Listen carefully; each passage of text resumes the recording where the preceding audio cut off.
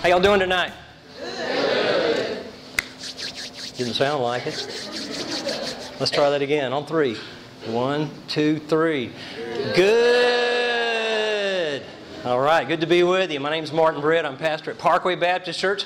Some of my people came to see you tonight. Why don't y'all stand up and let everybody give you a hand?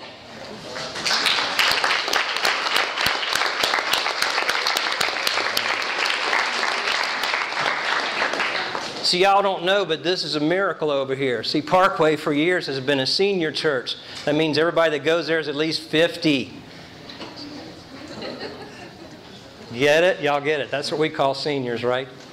Well, the Lord's been working, and we appreciate y'all's prayers if you don't mind praying for us. But God is trying to do a move in Pascagoula, Mississippi, and Parkway, we want to be on the edge of it. And y'all be praying because we want to start a Shays Place in Pascagoula. And we want to get up in the schools. And Brother Terry mentioned earlier we are making a DVD of this. Now let me tell you why we're doing that.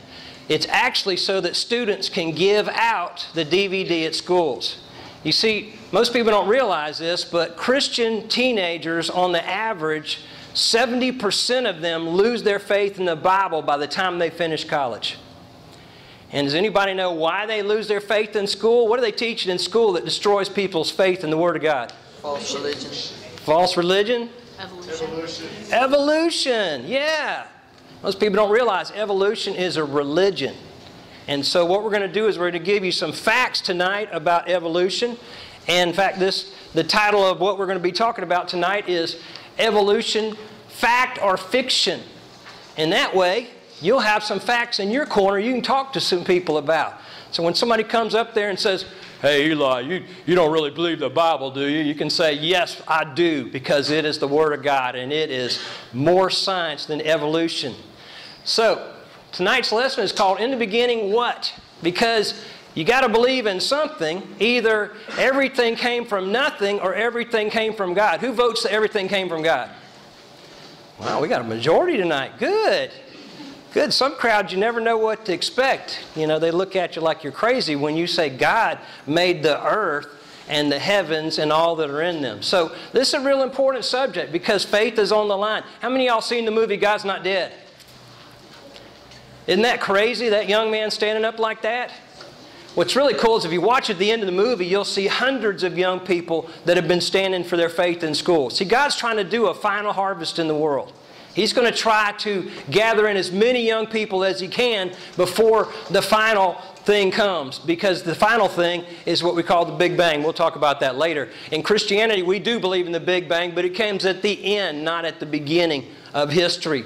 We're going to answer some questions tonight. 2 Timothy chapter 2, verse 15 says, "Be diligent or study to show yourself approved unto God, a workman who does not need to be ashamed, rightly dividing or rightly being able to sort out the Word of God." That means if somebody quotes a scripture like we just heard earlier, some of the best scriptures in the Bible there in Colossians, we need to be able to say, okay, this is what this means, this is what that means, this is what that means. Because believe it or not, most of the people out there that you're going to be going to school with are not saved. They're lost. And they need what lives in you. If you're born again, you have the Holy Spirit of God, and that's what they need. In fact, if they had what you have, it would change the course of history. Because most young people today that are cutting themselves and committing suicide and doing all the crazy stuff are doing it because they've been taught that they're nothing but an animal. I went to the Ocean Springs Middle School today to pray at the Fellowship of Christian Athletes. And the teacher said, "We're so glad you're here." She says, "These schools are starting to get so crazy. Kids are acting like animals." I said, "Ma'am, it's your fault. You're teaching them that they have a common ancestry with the earthworm." I read that in a textbook one time. Humans and earthworm have a common ancestry. If you teach someone that they come from an earthworm, they're not going to have any reason to hope. Back when I was in school, back in the 19... it was do what we say, follow the rules, because God's watching. Now, y'all don't get mad. I went to D'Iberville High School, okay? Don't throw nothing up here. Thank you for not booing. But, you know, when I was in school, the principal prayed before school started. They just don't hardly do that anymore. But I've heard they do that in some in Van Cleve up here. Man, you know, y'all are not quite overrun yet. Y'all got my man Ethan, some of them going on up here. So he says we need to be ready also, 1 Peter 3:15, we need to be ready to give people an answer. So people say, well, why are you studying all this science stuff? You know what? Science has never even been my big thing. I'm a big into history. But the reason why I study science is because I want to be able to give people an answer.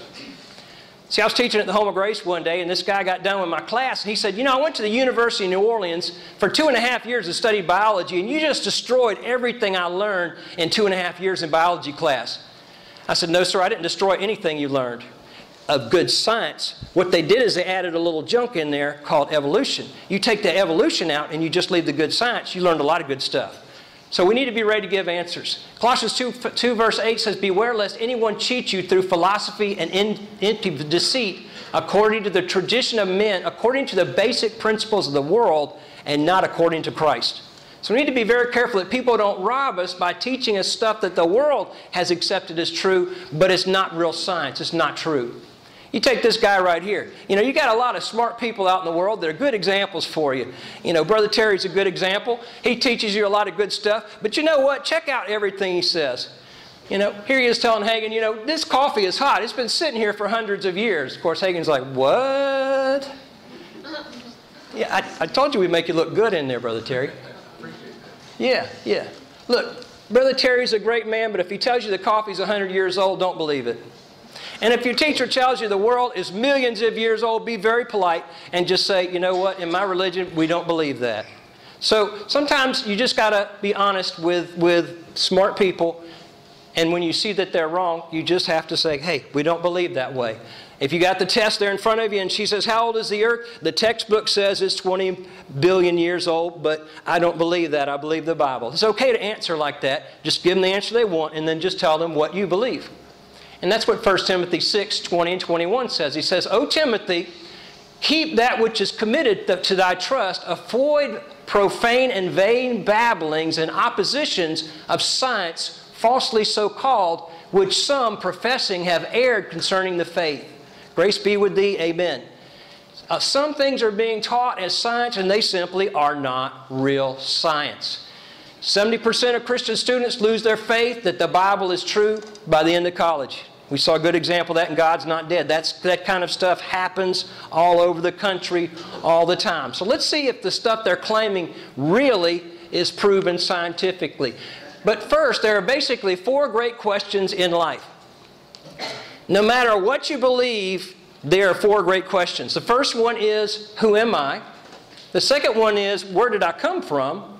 The third one is, why am I here? And the fourth one is, where am I going when I die? Those are what are called the 4 great questions of life. And based on your beliefs, you will answer those 4 questions. For example, in evolution, who am I is very simple. You're not important. You're an accident. Billions of years ago, a bunch of accidental combinations of chemicals got together and they made a living organism. You know, one of my friends was telling me that one day and I'm like, really? I said, have you ever put a frog in a blender? Y'all haven't done that, have you? You know, you can take a frog and put them in a blender, and a frog is a life form, but if you turn that blender on with the frog in there, you're going to hear, and then you're going to have no frog. But you're going to have a big pulpy mess in there.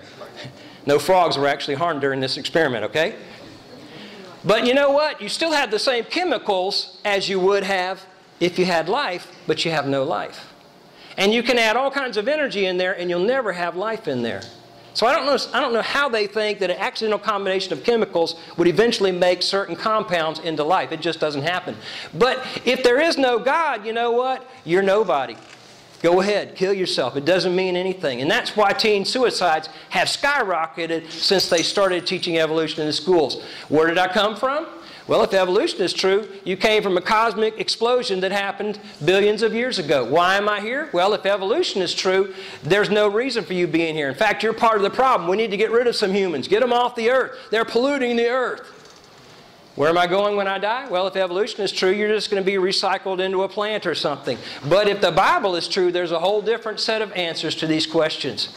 Who am I? Well, you're somebody that God created for His purpose, His honor, and His glory. And every single person in here has a specific purpose and call. In fact, it's exciting being back at 412 Generation, Brother Terry. Because I get to see the people that were here 2 and 3 years ago when I was here on Facebook. Man, they're out going to college and growing and changing the world and touching lives. And, you know, it's just amazing to realize what one Christian man or one Christian young woman can do. You have a purpose. You have a call. Why am I here? I have a purpose. Where am I going when I die? Well, you're going to live forever. You're going to live eternally with Jesus Christ if the Bible is true. If you don't know Him, then you're going to live eternally apart from Him in a place of torment. And that's not necessary. Evolutionist Sir Arthur said it well. He said, the law of Christ is incompatible with the law of evolution. No, the two laws are at war with each other. So evolution is at war with Jesus Christ. So I hope you are a warrior for Christ and you're willing to stand up against this false teaching while at the same time being polite to your teachers and stuff. I know the last time I was here a couple of years ago and taught on this, they had a little disturbance over at Van Cleve School. You know, students were like, well, teacher, you know, be a little nice to them. Sometimes they get brainwashed and they don't know what they're talking about. It's funny, though, the media throws it out like it's a war between religion and science. Religious and science leaders debate evolution. You know, they always want to make it look like one of them is religion, but the other one is science. But the truth is, evolution is a religion just like Christianity is a religion. For example, science is things we know to be true, things we can observe and test, things that are clearly proven by natural laws. It's knowledge.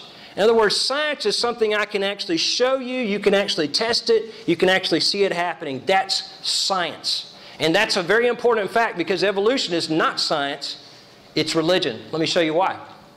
Religion is things we believe to be true. An evolution thinker can believe that the earth is 20 billion years old or that the Big Bang occurred 20 billion years ago, but there's no scientific proof for it. In fact, who was here 20 billion years ago?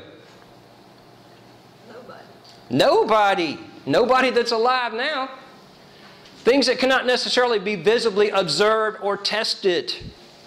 I believe in my religion that earlier when we were praising the Lord that the Holy Spirit was moving through our midst. And the Holy Spirit began to stir some of us to praise the Lord, right? We believe the Holy Spirit is real. But we can't show you the Holy Spirit. That's what Jesus told Nicodemus in John chapter 3. He says, you know what? You see the wind. He said, you feel the wind. You can't see the wind, but you feel the wind, but it's there. He says, so is everyone that's born of the Spirit. So I can't show you Jesus Christ. I can show you changed lives. I can show you that He makes my life have meaning, but Jesus Christ is my religion. He is my system of beliefs. The problem is, you got the same thing with evolution. Evolution is just a series of beliefs. That's all it is. There's no way to scientifically prove it. In fact, I was talking to an evolutionist one day, and he made this comment. He said, you know, you Christians are religious fanatics, man. You got to have all kinds of faith to believe the Bible. I said, no, it takes a lot more faith to believe that everything you see around you used to be squeezed into a dot tinier than a period. Can you imagine that? Squeeze everything that you see around you into a dot tinier than a period. You think you could squeeze that chair under you into the dot tinier than a period? No, sir. You don't think so? It couldn't happen, could it? No, but that's what an evolutionist believes. They believe everything around us was squeezed into a dot tinier than a period, and then it started spinning and it exploded. That takes a lot of faith. You know what was funny is the guy turned around to me and he said, well, I got to tell you, preacher, I've dedicated my life to proving evolution is true. I said, so you've dedicated your life to proving that your life has no point, no reason, and no purpose. Good luck with that. He looked at me and goes, but what if you're wrong? I said, man, you know what?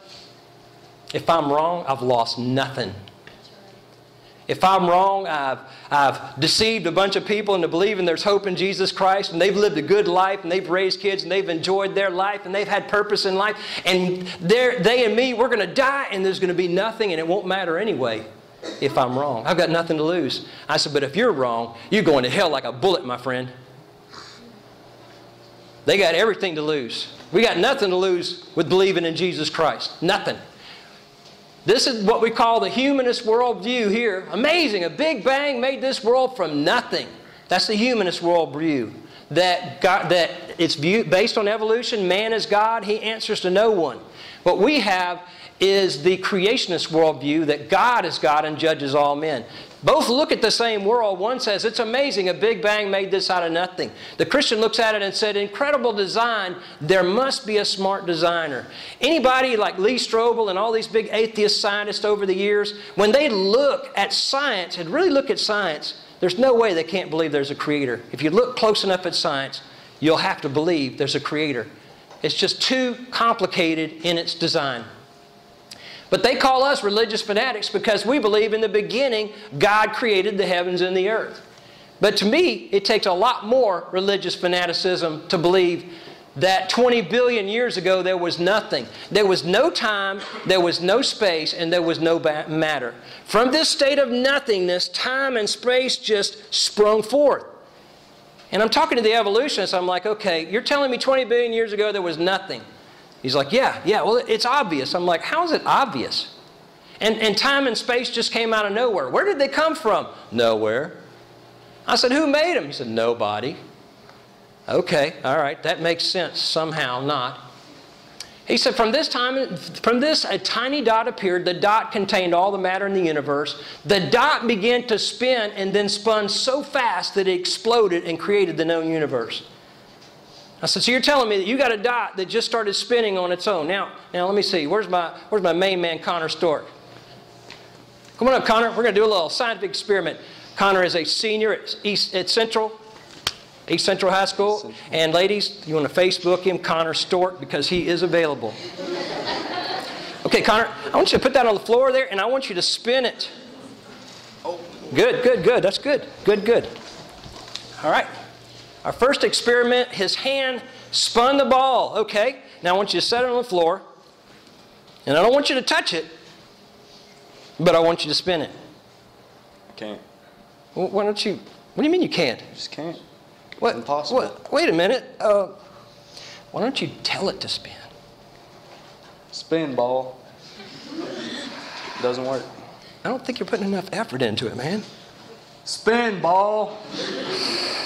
Man, it should have listened. It should have listened to that. Work. Look, just get really loud with it, okay? All right. Get pumped up first. All right. Get pumped up. Okay. All right, Ready? Spin ball. Didn't work. Well, our scientific experiment was successful. The ball will not spin without somebody spinning it. Would you say that? All right, let's give Connor a hand. Way to go!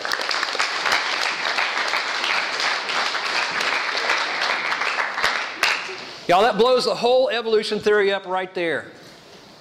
Energy does not appear by itself. Trust me, I've been trying to get energy to appear in that gas tank out there in the car for years. It just doesn't happen until you pull in the gas station and you pay for energy and you run your car. But they want us to believe the dot started spinning by itself. And it started spinning so fast that it got so hot that it exploded and created the known universe. Now, y'all, that takes a lot more religious faith than to believe in Jesus Christ. The birth and the death of the universe. This is a Prentice Hall General Science book. It says 18 to 20 billion years ago, all the matter in the universe was concentrated into a much smaller, a dot, much smaller than a period at the end of this page. And then the Big Bang occurred. This explains the whole universe.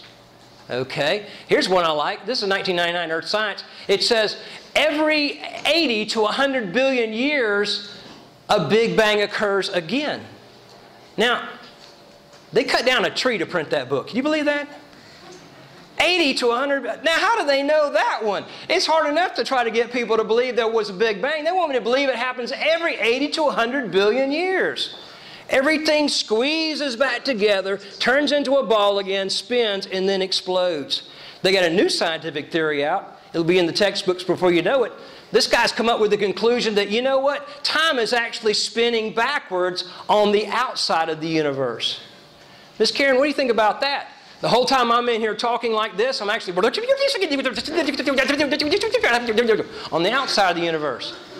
So that explains it. There never really was a beginning. It's been just going backwards all the time. So wow, you guys are going to be in high school forever. Oh no. Oh no. That's not good.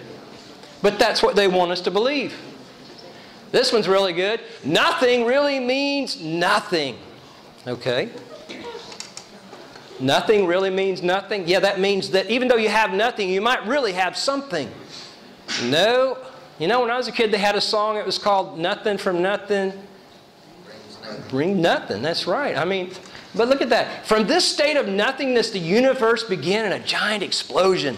Wow, that's some real science there. This guy commented on it. He said, where did everything come from? This is Discover Magazine. The universe burst into something from absolutely nothing. What? Zero, nada. As it got bigger, it became filled with even more stuff that came from absolutely nowhere. What? You got to have a doctorate degree to write an article like this. How is that possible? Ask Dr. Alan Guth. His theory of inflation explains everything. Okay. How's the theory of inflation go? Well, it goes like this. The observable universe could have evolved from an infinitesimal region. That's a tiny little dot in normal language. It is then tempting to go one step further and speculate that the entire universe evolved from literally nothing. What? I wouldn't come to that conclusion. But that's intelligent scientists. You know, the Bible says professing themselves to be wise, they became fools. Paul wrote that in Romans chapter 1, verse 22. In chapter 1, basically talks about evolution. They begin to look around them and become vain in their imagination. They begin to worship the creation rather than the Creator. And y'all, by the way, that's what evolution is really all about. People don't want to follow God, so they want to create a way that they can push God out of it. See, if you believe in God, God the superior was at the beginning, created us the inferior, and He's working us toward a higher state. But if you want to believe evolution, we are the superior higher state. We're the gods. You can find out basically how this thing doesn't work with a simple little experiment. We got some Van Cleve Bulldogs in here, don't we? Some football players. You not play anymore, Mr. Eli? Retired, huh? All right. Well, let's just say we got some really strong robot football players there, and we're going to use a little merry-go-round. Y'all have heard of merry-go-round before. None of y'all played on them these days, do you? Let's say we were to get 3 little 4th graders and put them on that merry-go-round. We're going to demonstrate again why evolution's Big Bang Theory doesn't work. All right? We're going to put these little 4th graders on the merry-go-round and start them spinning. We're going to go into what's called phase 1, and they're having a good time, and our football players are spinning them, and they're spinning them faster and all, and it's going great. And then we go into what we call phase 2, which is when the merry-go-round reaches 30 miles an hour. And so the 4th graders are no longer just thinking, go faster, hurry up, you lazy bums. Now they're just holding on for dear life, praying that the ride will end. But it's not going to end because we're going to go into phase 3 of our experiment. That's when we get the merry-go-round up to 60 miles per hour, and they are really barely hanging on, and they're screaming, stop, stop, let me off of this. Well, just about that time, we're going to go into phase 4, which is when we reach 100 miles per hour on our merry-go-round, and it begins spinning, and the 4th graders begin to fly off.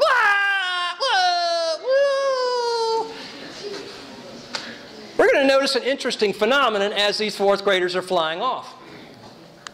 As they fly off, and before they hit a telephone pole or tree or something, we're going to notice as they fly off, that they're going to be spinning in the exact same direction as the merry-go-round they came off of. And that's a simple scientific principle called the conservation of angular momentum, which simply means this. If an object is spinning and pieces fly off of it, or if it disintegrates, every piece that flies off of it will be heading in the same direction. They'll be spinning in the same direction. Simple scientific fact. And so if the Big Bang Theory is true, then every single planet and every single solar system and every single galaxy in the universe will be spinning in the same direction, if it's true. But there's a problem. That's not so.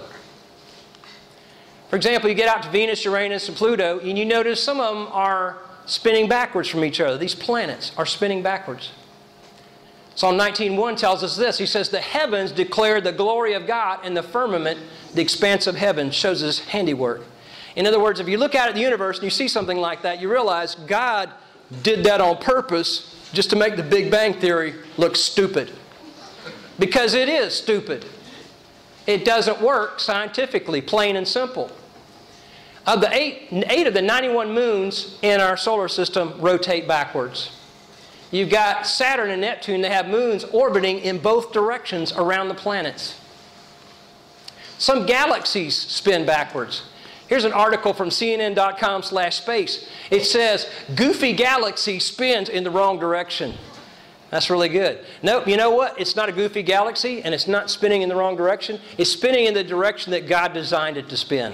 Because God is the creator, and again, it doesn't fit the Big Bang Theory because the Big Bang never happened. It's not even scientific.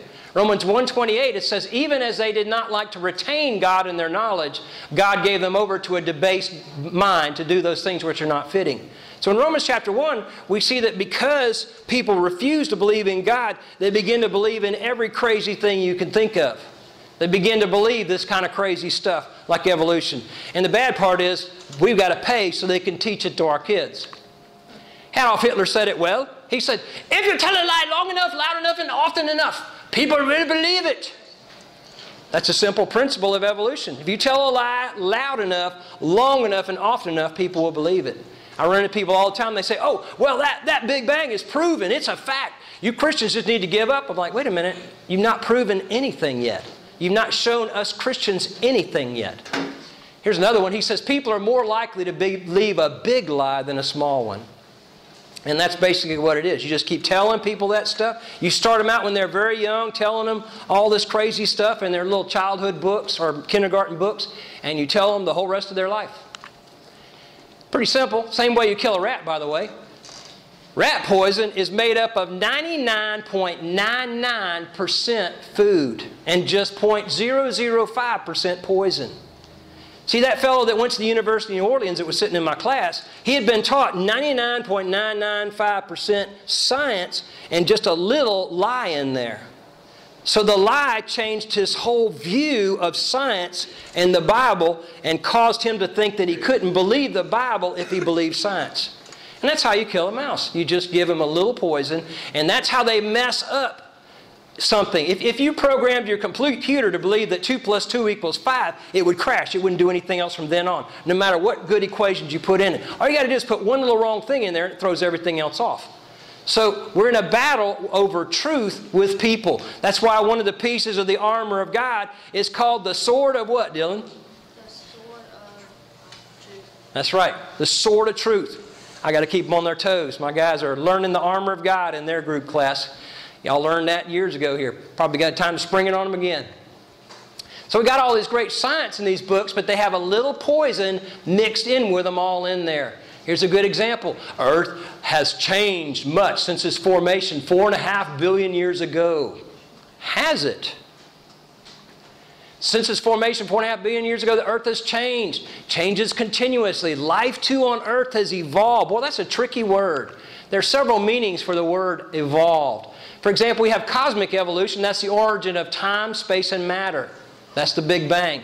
Then we have chemical evolution. That's the origin of the elements, hydrogen and stuff like that. But you know what? You can't evolve any compound beyond hydrogen. You can't get past iron in evolving compounds, but yet they want us to believe all these compounds evolved over millions of years. And we have stellar and planetary evolution. Nobody's ever seen a star form. They think they see stars being born out there, but there's no solid proof that they've ever seen a star born out there. And that's what he says. Martin Harwin says it. He says, the silent embarrassment of modern astrophysics is that we don't know how even a single one of these stars managed to form. Really, but yet you've got this big theory of where they all came from. We see them blow up all the time.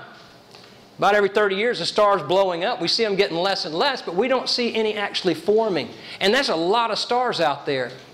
You know, there's so many stars out there in the universe that every human on earth could own 11 trillion of them. That's a lot of stars. That's a lot of stars. You could own 11 trillion stars. You know, one of my favorite scriptures is in Isaiah chapter 9, where Isaiah says the kingdom of Jesus Christ will expand outwardly forever. You ever think about that? When Jesus comes back and starts His kingdom, it will expand outwardly forever. He'll only be on this planet just so long, and then we'll be out in space. We'll be going forever and learning. We'll never run out of things to explore and discover in the universe. That universe is created out there for us to enjoy, y'all. You know, people are like, what are we going to do in heaven? We're going to be bored? I'm like, man, you need to read the Bible. We're not going to sit around on clouds and strum harps. We're going to be doing things. We're going to be enjoying. We're going to be discovering. There's going to be so much more to see The kingdom of Jesus Christ will go out forever and ever. Of the increase of His government, there will never be an end. Never. Forever. And then we have organic evolution. That's the origin of life. And then we have macroevolution. That's the changing of one kind into another. None of those are scientifically proven. None of them. A friend of mine was debating at Kansas City University with some professors, and one of them said, "Do you realize there are thousands of varieties of dogs in the world?" He said, "Yeah." He said, "You expect me to believe that thousands of varieties of dogs came from just 2 dogs that got off Noah's Ark?"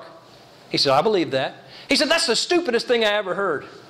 He said, "No, the stupidest thing you ever heard was thousands of varieties of dogs came from a rock. That's the stupidest thing you ever heard." Yeah, you can breed dogs and they turn into different kind of dogs, but they're always dogs. They never turn into something else. They're always dogs. You can get a big dog, you can get a little dog, you can breed them, you can have all kinds of dogs, but you know what? You're always going to have dogs no matter what you do. In fact, let's take a simple test. Oh, who are we going to victimize? Marley, come on up. Let's give her a hand. Yes. How you doing, lady? You're going to win this one-question game show here. We've got a dog, we've got a wolf, we've got a coyote, and we've got a banana. Now, most scientists cannot win this game show, but I'll bet you will. Okay. Which one of these is not like the others? The banana. The banana! Y'all give her a hand. Yay!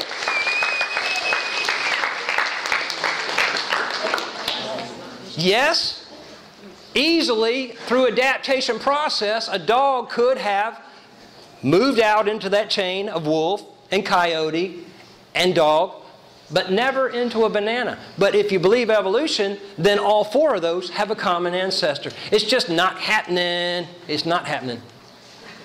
Plain and simple. The Bible says the fruit yielding fruit after its kind, living creatures after its kind. Adam and Eve had black kids, white kids, red kids, all kinds of color kids, but you know what? They were still kids. They never had an alligator. And you won't either. So you can have kinds can spread out, but you never have a different species. And that's what they want us to believe, the origin of the species. All these things evolved from lower life forms, primordial ooze. We also have what's called microevolution, and that's variations within the same kinds. That's true. We've got black people, we've got white people.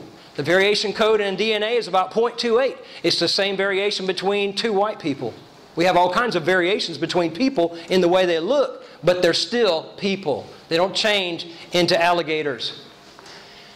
This is a teacher's book. It says stress that the earth is thought to be at least 4.5 billion years old. Why do you have to stress that? Why do you have to push people to believe that? Why couldn't you just teach them creation and teach them science and let them make their own choice? Well, it's simple, because if you believe there's a creator, then we've got to find out what he wants.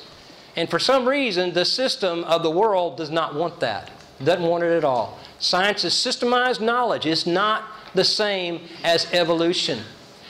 The Bible says, in the beginning, God created the heaven and the earth. Now, if we believe that, that puts a whole different perspective to everything, whether it's science or anything to do with life. That gives us a whole different perspective on how we live and what we do. But as Christians, believe it or not, we do believe in the Big Bang. So if your teacher asks you tomorrow, do you believe in the Big Bang? Say, yes, I do, teacher. And I got to tell you, you need to get ready for it because it's coming. There will be a Big Bang one day. Look what Peter says, 2 Peter 3:10. He says, but the day of the Lord will come as a thief in the night, in which the heavens and the earth shall pass away with a great noise. The heavens and the earth are just going to blow up with a big...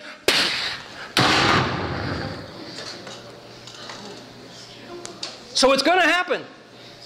There's going to be a big explosion. And a fervent heat, and the earth and all the works that are in them will be burned up. So you can tell her, yes, there will be a Big Bang, and you'd better turn or you're going to burn.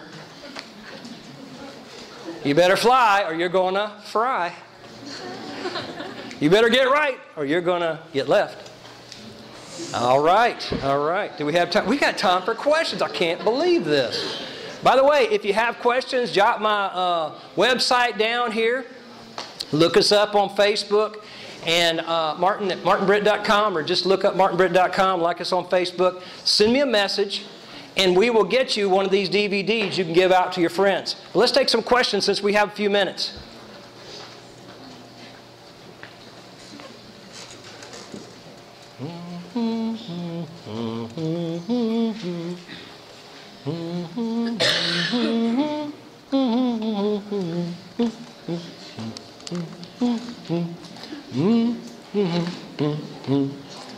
Yes. What's that? How long have I been preaching? 20 years. Yep, 20 years. Worked for 20 years for Del Champ's grocery stores. God called me to preach. Surrendered to the ministry. A year later, I went into the ministry. Then Del Champ's went out of business, so they couldn't handle it without me.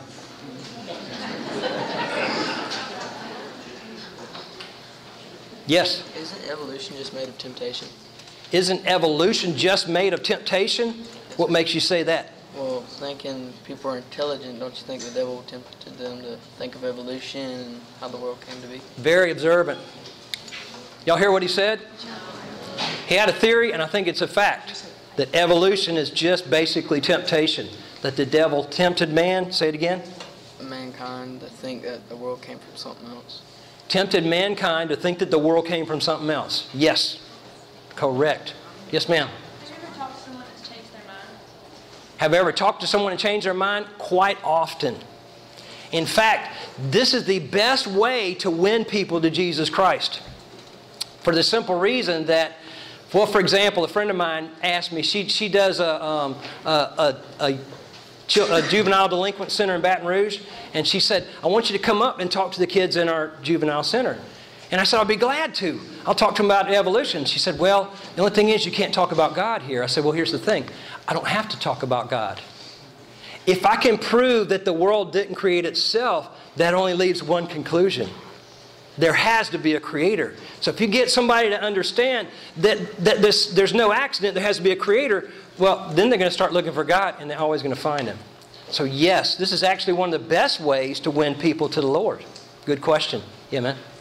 Okay, so if I have some friends, not like a giant amount, but an amount of friends who very good for you in this and the evolution and stuff, how would I've tried to tell them about Jesus, and they're like, oh, watch this on YouTube, and this is exactly what it said. It said, blah, blah, blah, this, chemicals mixed together, and then the Big Bang, and if we rewind, it all started from nothing. We have no clue what happened before then. I was like, that makes no sense. But they wouldn't, I don't know how to approach it to be able to get in their brain that it's not right.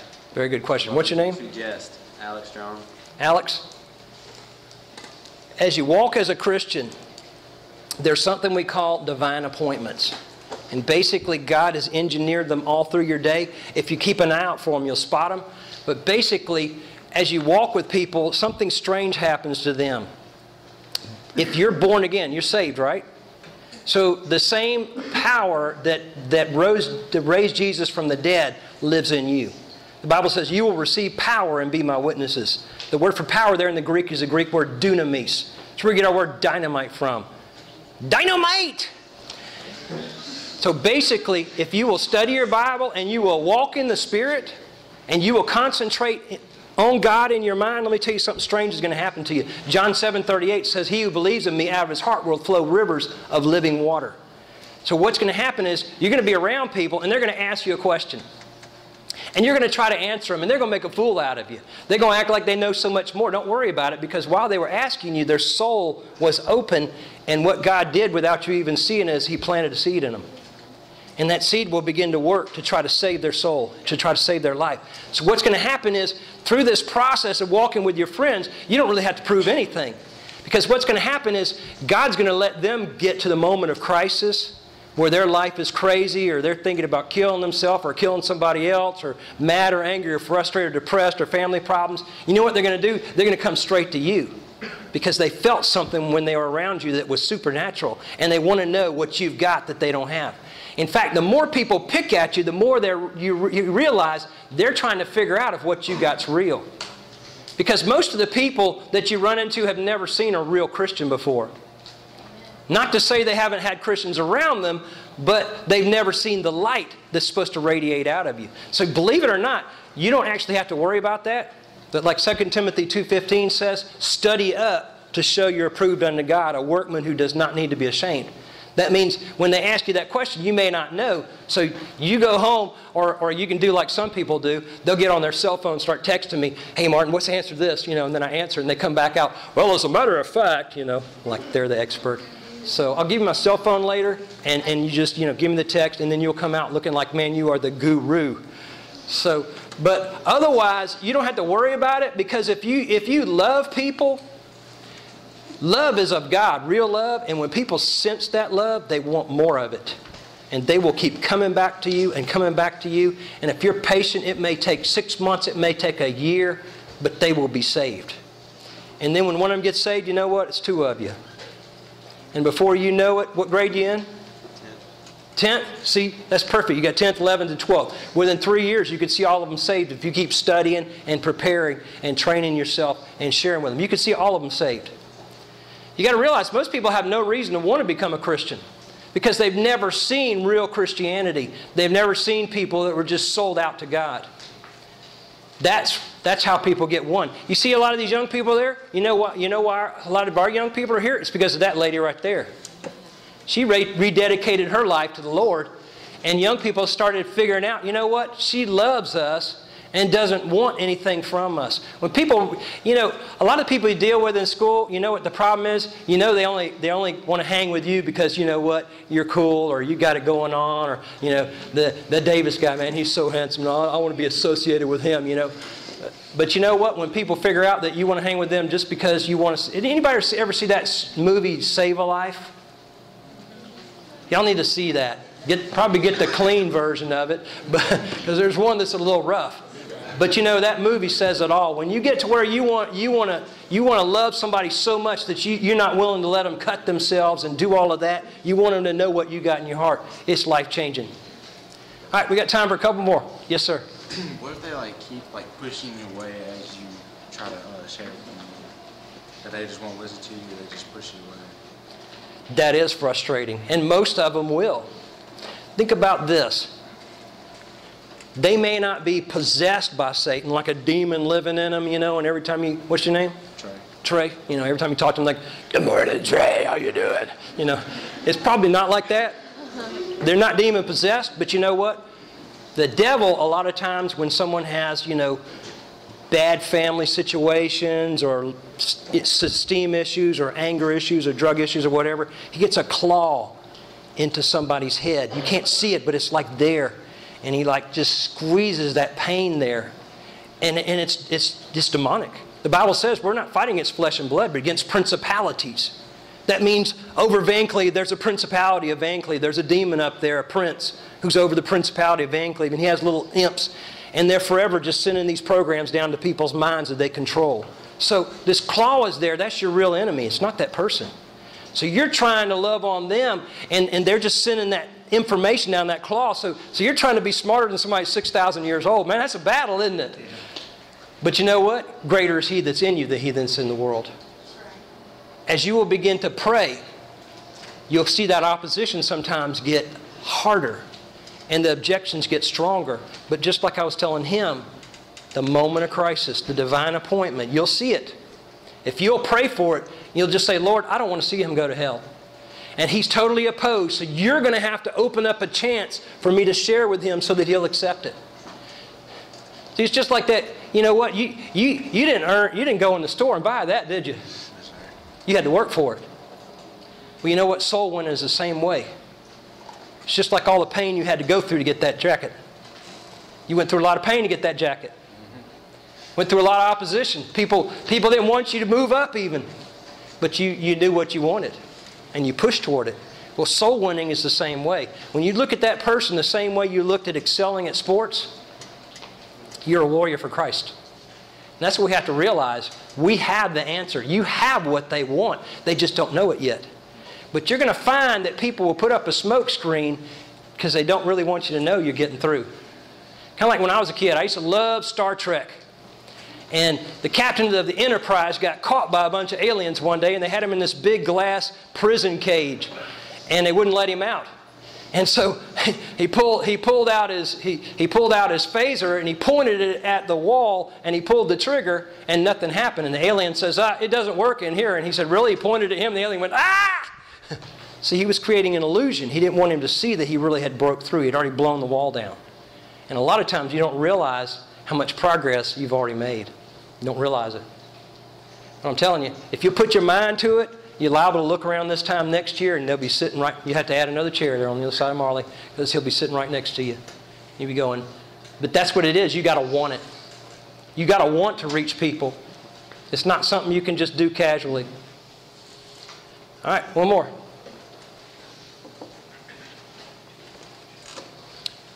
Oh, we're done. Brother Terry? All right, guys, give more of a hand.